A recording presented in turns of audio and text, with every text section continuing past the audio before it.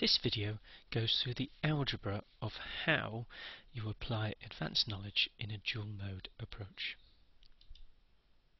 So the previous videos in this chapter have generally focused on finite horizon algorithms, those without terminal constraints. But dual mode algorithms deploy terminal constraints, and this impacts on how target information can be included. Now, the dual mode algorithms of chapters 4 and 5 made an explicit assumption that the target was constant in the future and therefore used no advanced knowledge, and thus we need to modify the algebra that's available in those chapters in order to include advanced knowledge. Now here's a minor point, that if you want to keep things easier, then you could say, well, I need the terminal constraint to work with a constant target, because then I can assume a fixed feedback is optimal. And if you want to do this, you may choose to assume that NA must always be less than or equal to NC. Now we're not going to do that in this chapter, but a pragmatist might say that'll make my life just a little bit easier. So the approach we're going to do. Here we're going to use the autonomous model approach. Now you'll find that in the literature very few people actually do it this way, but I happen to think that it's more convenient and transparent. So we're going to use an autonomous model that captures both the transient mode and the terminal mode in a single model. That means we're not dealing with two different modes and then trying to combine them together with the messy algebra that entails. So it's not necessary to do it this way, and alternatives do exist, and whatever approach is taken, the algebra will be somewhat messy. You cannot avoid that, and that's due to the number of different states and inputs and things that have to be taken into account. Viewers who are not interested in the algebra and just want to go straight to the illustrations should go straight to the next video. So variation in the target. What we're going to do is define an autonomous model to capture the variation in the target over the prediction horizon. So here is the typical assumption that we made, and we made in the early videos in this chapter. We're going to assume only so much advanced knowledge so that the target becomes fixed NA steps into the future.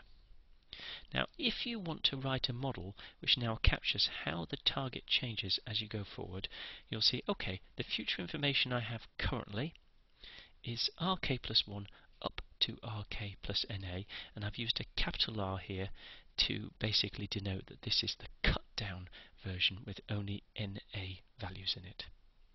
If I move forward one sample, and what you've got to imagine is this is within the prediction stage, not within the real time, then what's the relationship between the equivalent vector one sample later?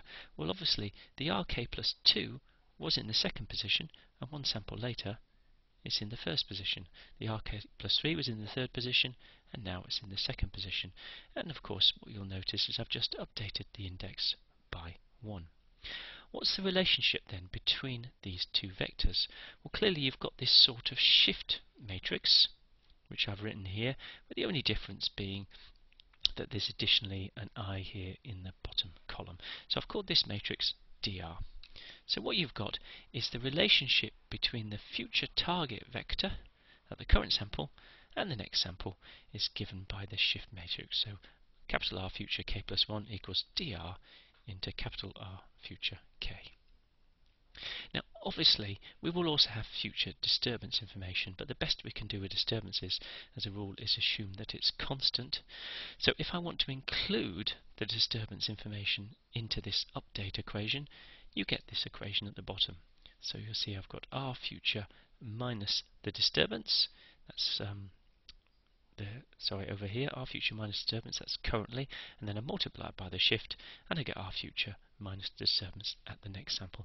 And actually this is the equation I'll probably be using. Now if you look at the videos in video 4.9 and 5.13, you'll see that we used a particular form of predictions. Now it looks a little bit messy, but we needed this. You'll see your phi x is your underlying dynamic, which shows you that the dynamic is stable. And then we had a term which comes about essentially because of the integral action in order to ensure that you meet a non-zero steady state and allow for disturbances. So that's that second term. And then you had a term which was your degrees of freedom, the CK, and how they come into the equation. And you could get a similar definition for the definition of the current input. So those are the basic state update equations that we used in the earlier chapters. Now what we did in the earlier chapters is we assumed that R and D were constant.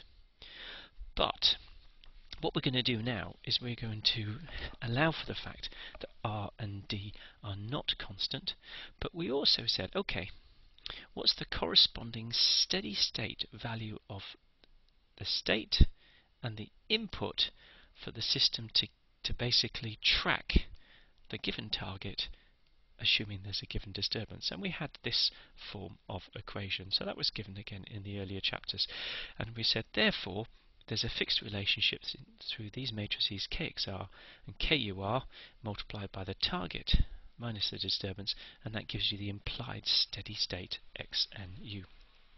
So what we can do is we can update our performance index and say I'm now going to use deviations between X and the implied steady state. But the key thing is the implied steady state is now time varying. And you'll see I've got a similar thing over here for the input. The implied steady state is time varying. And you could argue that this change in the performance index is equivalent to basically doing things like R minus Y squared. So the autonomous model formulation. So there's my prediction equation. There's my update for the target information. And there's a missing K plus 1 there. Never mind. And what I'm going to do is I'm going to put all these equations into a single update model. So what are the things that update? The X updates, the C updates, we did that in the earlier chapter, and this R term updates. So you'll see I've built an autonomous model with a state which has got X, it's got C, and it's got the target information. And now what I want to do is say what are the relationships between these from one sample to the next. So if I look at xk plus 1, which is this top equation up here, you'll see I've got the phi times the x, I've got the b times the c, and I've got this bit here multiplied onto the r minus ld. I've got an update equation for ck plus 1, which was covered in the earlier chapters, and I've got an update equation for the target information, which you'll see has got this dr down here. So I've ended up with an update equation which says zk plus 1 equals psi zk. So I've now captured both the transient mode and the terminal mode in a single autonomous model which has an augmented state, and that makes life nice and convenient in terms of the algebra. In a similar way, I can define what the input is, which is this equation up here, and you'll see you essentially get this kz term which relates u to the current augmented state. So what have we got then? So our sensible unbiased cost, you'll notice that the implied steady states are time varying to allow for the fact that the target is time varying. We've got an autonomous model which says this augmented state zk plus 1 equals psi zk and uk equals minus kz zk. That's our update dynamics. And what we want to do is want to combine these two. So the next thing is to say, okay, in my cost I've got terms like this, xk minus xssk plus I, which I've written down here. Can I write that down in terms of my augmented state z? And of course the answer is yes. So the xk is just this term here, I000 times zk, and of course the xss we did on the previous slide comes through this kxr term, and we just need to pick up the relevant part of the z matrix. But what I've done is I've said first of all it's kxr times r future minus ld, but then you can say alright, but this is part of z, so you'll see I've gone 0, 0, and then kxr times that term here, all times zk, and if I combine all this together, which I'm I'm saying quickly, but you can pause the video if you want to look at this algebra slowly. The bottom line is the deviation in the state is some k times the augmented state z. And that's what we really need. So the term in our performance index is just something times our augmented state. And in a similar way, what you can find is that the deviation in the input, UK minus USSK, is some k times our augmented state z. So now we've got some very neat equations. And of course the messy algebra is actually setting up what this KZSS is and this KXSS is. But once you've done that, everything looks quite neat. So what have we got? There's our unbiased cost function, but we've just shown that the deviation in x is given by k times z. The deviation in u is given by a different k times z, and therefore with that substitution my performance index now looks a lot neater. You see I've just got z's here, z's here, z's here, z's here, with some different terms in between, but I also know that z has a simple model, zk plus 1 equals psi zk. So if I put all of this together, then this is what you're going to find. Again, I'm doing this quite fast because if you really want to follow the detail, you should just pause the video and look at the slides one at a time. So if I substitute in from my prediction equations into my new performance index, then you get this, and you'll notice this is quite similar to what we did in chapters 4 and 5. And the key thing is you end up with your initial condition in your augmented state, that's Z0, and inside the brackets you've captured everything with this S term, and this S term obeys an equation given here, and that equation has got a W in it, and you'll see the W is defined neatly down here. So the algebra is straightforward once you've defined this KZS here and this KXSS here. So the predicted performance can now be expressed in the following form. You'll see essentially what I've written here is Z transposed S Z. So I've got my augmented state times some matrix S times my augmented state, and what I can do is I can basically write this S in terms of its 9 components.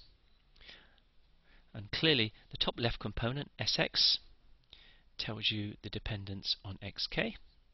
Then you've got this next component, Sxc, which tells you the relationship between x and c. We've got a component in the middle, Sc, which tells you the relationship between c, and so on. So there's 9 terms, but some of those terms are common, so you can add them together, and that's, you'll see why I have all these 2's. So the bottom line is your performance index with a time varying cost can be represented by the j that we've got down here. And now if I minimize, oh by the way, now that comes next, what I've done here is just to keep life simple. You'll notice I've only written our future, I haven't included the d. In fact, wherever it says our future, you should be writing that, but that would have made the page even busier. So next what I can do is I can minimize this performance index with respect to C future, which is a straightforward minimization, and you end up with your optimal control law is given here. C future is minus SC inverse times SCR times R future, SXC times X.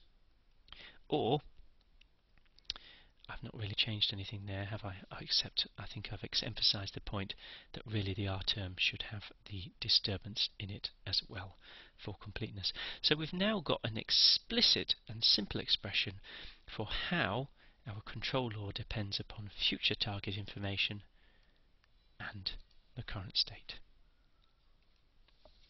So the final unconstrained law. You'll remember that the actual control law that we're implementing was given in this box here, and the CK was just this little term at the end. So I need to combine these 2 terms. I've got my underlying control law, and added onto that, what I've done now is I've calculated the perturbation to the underlying control law, and that perturbation term is given here. So we've got a term which makes use of advanced information on the target. So you see it's explicit. If I have advanced information on the target, it's going to change my control law by this term here. And that tells you how the control law changes when you move from having no advanced knowledge to including advanced knowledge. You'll notice the underlying law already had an R in it, so it's saying if I've got no advanced knowledge and I want offset-free tracking, that's the control law I use. As soon as I include advanced information, I get a slight change to the control law.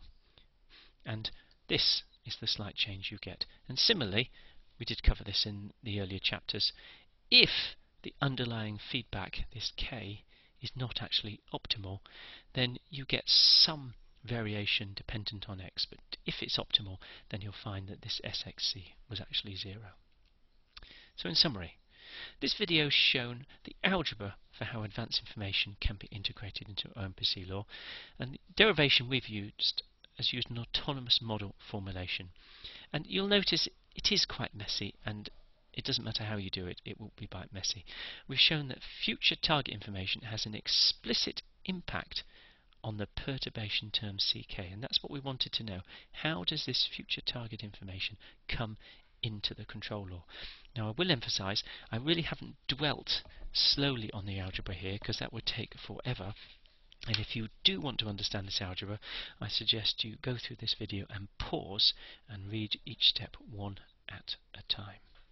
The next video is going to demonstrate how this feed-forward term actually works in practice using MATLAB examples.